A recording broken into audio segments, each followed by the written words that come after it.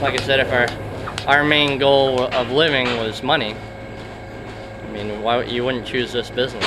You know, there's a lot to it now. It used to be back when my grandfather was farming. You throw a little bit of hay and some grain, call it good. You know, I think probably when it first started out, they never thought it was going to go 5 generations. So it'll go on as long as I'm alive. I know that. But you can wake up in the morning and you can go to a job and make a lot of money and hate what you do, or you can wake up in the morning and like what you do.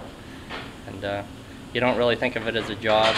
It's a way of life more than anything. And we didn't keep the family farm going because of tradition. It's just, I myself feel like that's what I was born to do, and I don't know, I guess I don't really think about it as a job.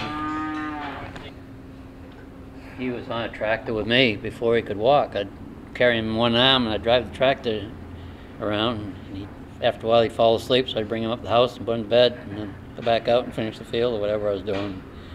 I think he was, I don't know, if he was 3 or 4 years old. We had him steer the tractor. We used to pick up bales of hay off the ground, put him on a wagon, had him steer a tractor when he was old enough to hang on the steering wheel. So I guess it was in his blood when he was born. I don't know.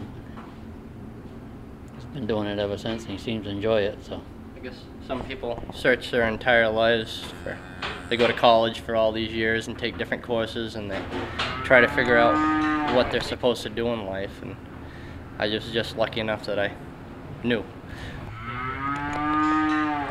It's a blessing or a curse.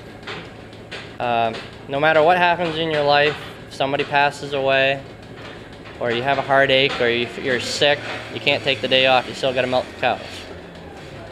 If you have a heartache, the best thing to do for it is to keep going. If you're sad, the best thing to do is just keep working, and you can't sit around and sulk. You got to get right back out there and do it some more.